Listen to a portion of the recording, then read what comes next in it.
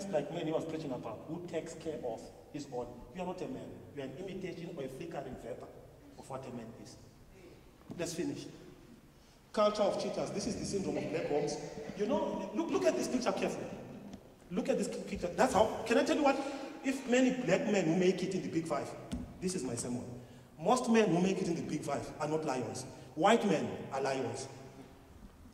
Indians are lions. They know that the power of their wealth is home. So you'll find that in an Indian community, the whole family has owned this. Yeah.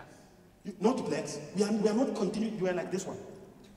You know what a lion does? It will kill, it will defend. It hunts, it marks territory to protect the pride. We are not that as blacks.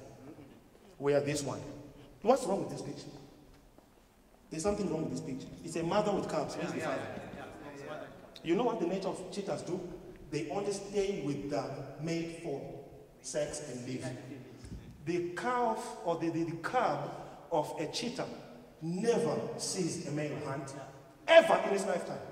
Because the father disappears the moment it's pregnant. Remember, they mate seasonally. You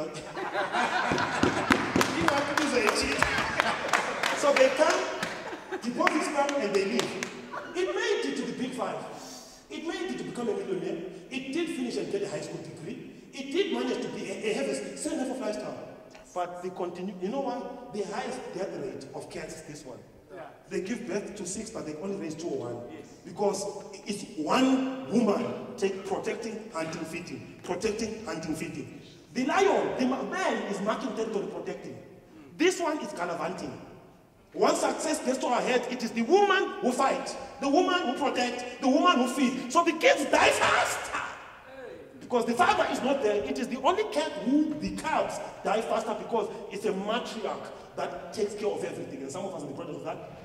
And we are dying fast, we are dying relationally, we are dying emotionally, we are dying psychologically. The cheater mentality must die in the black nation. Yes.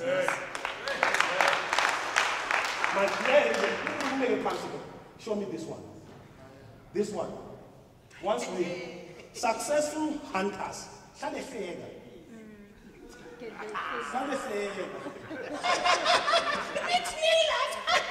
This one does not have time to kill. It will eat you as you move. These are the kind of men that sleep with the woman on their period. They don't care. They run through. They drive through. They don't care if you're sleeping with someone yesterday. They drive through. Drive through mentality. They are laughing always. They don't take life serious. They don't wait to kill. They don't wait to run after. They can eat you running. And guess what? Some men don't have morale so much that in this corporate jungle, they have no standards. They take money that comes from anywhere. As a man, there are checks you must never take. There are tenders you must never take. And there are cookies you must never eat. No matter how drunk you are, there is a cookie you must never eat. You see funny things on it, flaky stuff, and you hit it. You don't care. You are a hyena. You just drive through everywhere. You have sex in the dark. Examine it before you eat it. What's wrong with you? I'm not talking to church men, I'm talking to men. Love yourself so much that you must look at it and the thought.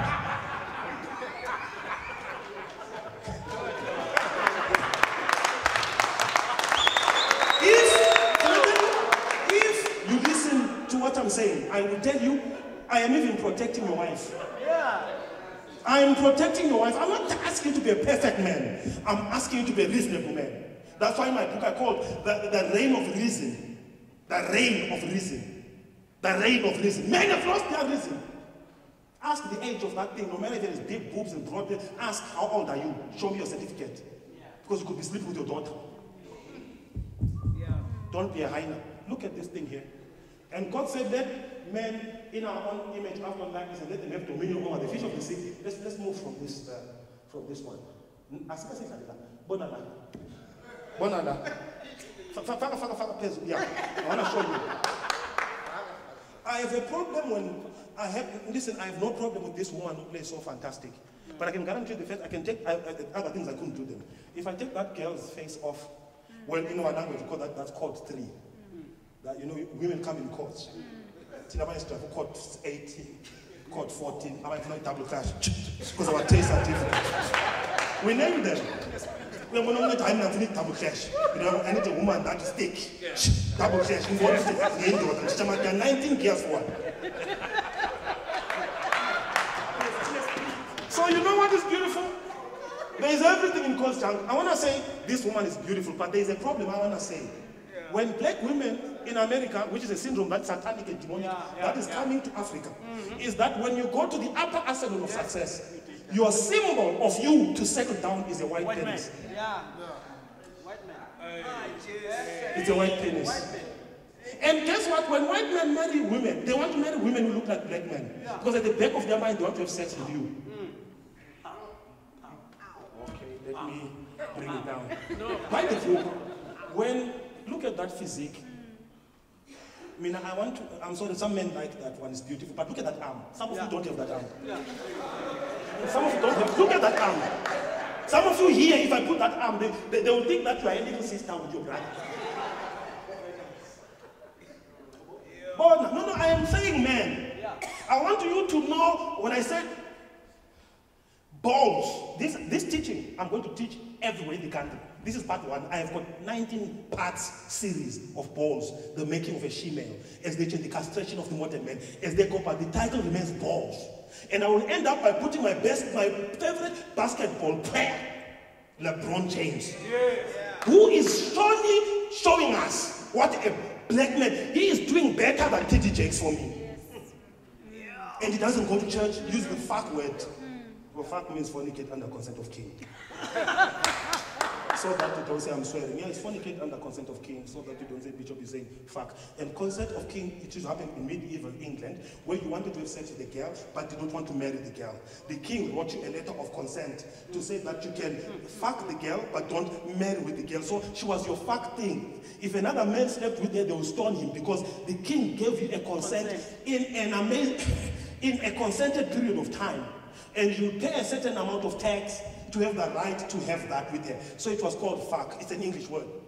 But because of bastardization and evolution of language, we have made it, and guess what? So if a woman right now is being effed up in this world, and the Bible says Satan is the god of this world, and if he doesn't do you right to marry you or see your father, it simply means there is a God that is given in a letter of consent. And which is the truth of the matter, you are effed up. Because someone wrote a letter of consent to have your cookie without settling. So when we say, I fucked her up last night, it's 100% correct. There's a demonic letter of consent that man had that gave him the audacity to sleep with you and disrespect your father. Because whoever sleeps with a cookie vandalizes the image of the father. So look at the female. Please, can you push it a little bit here, because I want to read that. Because many people don't know what a female is. There's 2 small slides and we are gone. Look at this thing here. Yes. Female is the sex of an organ or part of an organism which produce non-mobile ova, which are egg cells. Non-mobile. The difference between a woman and you is that you both produce ova, but the difference is that mine is mobile. Hers is non-mobile. So which means movement defines a man. If you're a man and your CV has not changed in the past 6 years over, you are stagnant. I should change that you're a man and say you are this, because a man is transition. Your CV must change. You must constantly upgrade yourself. I respect the man who has a big Amaqhawe that is small Amaqhawe for the past 7 years, because I can see some movement. Listen to this, and this is what made me write the demons against market. The king of Egypt spoke to the Hebrew midwives, of which the name is one, is poor, Shipla, and blah, blah, blah. And he said, when you do the office of a midwife to the Hebrew women and sit them upon the stools, if a son is born, kill him. But if a daughter, then she shall live. Can I tell you the truth? That's why I was preaching in the men's group. The enemy is after the man. It says, kill the man. And up to now, you realize that there are more deaths of male infants than female infants, because the premise of life is kill the male. You know what a white woman is? A white woman, every time they have sex, they wish to fall in pregnant. Do you know what black women do? Every time they have sex, they wish not to. Because we are too fertile. Black women say, oh, but the thing is tall. But, kill me. And if you see my thing is not as balls, emasculate, let me tell you what to emasculate means. To make a man feel less masculine, to deprive a man of his male strength, role, etc., to make something weaker or less effective, to castrate. Now, feminize, to give a female quality or to cause or to make on female characters on a man. I'm done now. I'm done now. I'm done now. Calm down. Can I stop here? Emasculate, lynching, backbiting, and bullying. And all I want to say, when we look at economy, when we look at money, when we look at our fathers going to work, when we look at the struggle of men who pay black tax, I will tell you one thing, we are financially or economically castrated. And a man that does not have power is not a man. You can dream of it, you can pray of it, but if you don't have power, you're a man. That's what they used to do. Backbreaking is what I will teach in another service. Come down, come down, come down. Castration. To deny power. You know what a eunuch is? A eunuch was not just designed to cut, no. I heard someone say, eunuch, to cut off it. No, that one is now called sterilization. Castration and sterilization are not the same. This is why eunuchs were not sterilized. Because to sterilize means you're still sexually active. Yeah. To castrate was only done for a king's harem, for a man that would take care of the king's women, so that it did not contaminate the king's women. He had to be castrated to remove the desire to want to impregnate, to remove the desire to make the penis erect. Now, where does that come in? Many of us here, who have what we call corporate employment, are taking care of the master's women, called your wife. Because you don't pay her, he does. You don't own her time, he does. So at the end of the day, you are a smart, castrated man living in a posh house, driving a car, but you are castrated because if you are not the source of your wife and your family, you are nothing but some other man's toy in the corporate jungle of life. You like it, you don't like it. Don't tell me that coach your wife to be successful. No, they don't do that. They own the company. They own the shares. They own the football. Don't tell me about Lewis Hamilton. Yeah. Don't tell me about him. He's playing that for a white person. He's a star for white people. Who owns the cars? Who owns the racetrack? Who owns Man U? Your man kicks for Man U and makes 800,000 a week. What does that mean? He's still a pawn, can be replaced anytime. And we have got to fix the balance of power and raise the caliber of men who are land-oriented. Land grab without appropriation to a man that has no mind is waste. You can take functional land and give a black person that has no picture in his mind what to do with it. He just wants land. What do you see in the land? One man looked at the picture and saw a bridge. One man looked at the sky, saw an aeroplane flying, and all a black person can come and say that the bolt on a spaceship was done by a black woman. Nonsense. Are we created to furnish ideas of other people? Or we should create our own? Where is our pride as a race and as men? To understand that when you've got family, kids, and the name, just number one, the pride of your name that you carry now. The pride of that name. Can I close? Yes, we are done. This is what we shemales do. They are pimps, they are players, they are predators, they are couch potatoes, they are impregnators, and they are professionals. These are the caliber of black men acres, black men at Bryanston, black men at church, hellacious men in powerful positions, hellacious men in godly positions. Because just because they've got Jesus and the Bible does not change the nature of being broken inside. That's why you find pastors who sleep with things they should protect. You don't know the difference. This is why I said that, listen, why do men have shaved vagina? Why do you have a shaved vagina? You know, they even wax it. No, that's waxed. You are going waxing why? Because he's trying to make you a pedophile. He's trying to reduce your cookie to look like a newborn baby. A man must have bush because we hunt in the bush. You must have something rough that puts you up on the kidneys. You are busy liking babies. Shave it until it's clean. Some women could functioning mind that wants a smooth, clean vagina is actually showing you that you are sleeping with your daughter. Because a woman's vagina, that's why she has hair. That's why she must have a certain order. I wish there was no woman I was going to teach you deep.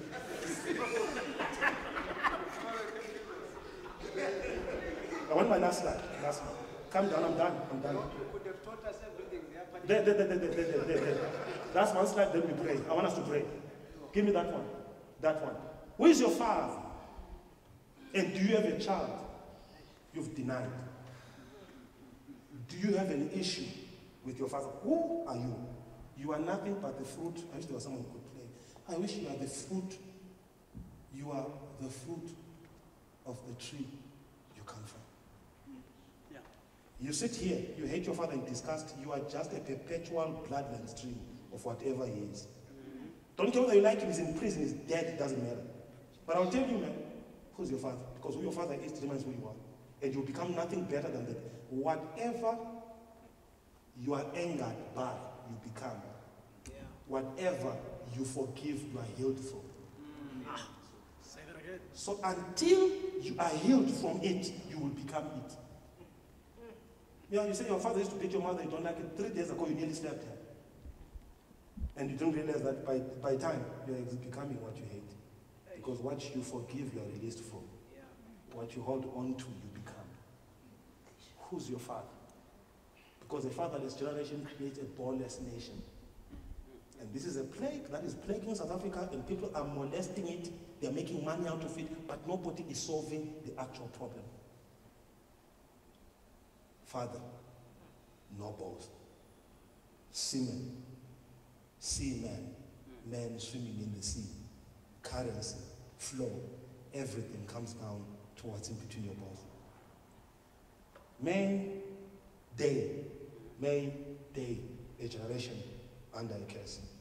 LeBron James, I love him. If ever there are people I want to work with, there are people like him. Bought $1 million school, sending people to school, buying them bicycles, give them education, give them focused care. That's how we cure the cancer of a ghetto mentality. I wish I would tell you how ghettos were done. I said, we are proud. I'm a product of ghetto. But the person who made ghetto designed to F my mind. Ghetto, township, is a ship that never makes it to town. And the white men put us there on purpose. You'll find more beer halls in a ghetto than a library. Because it is an intricate design to perpetually castrate the mind of a person. And until you come out of the mind frame, I can tell you, you can buy a house, build a mansion, but the designer who designed the maze, still you must.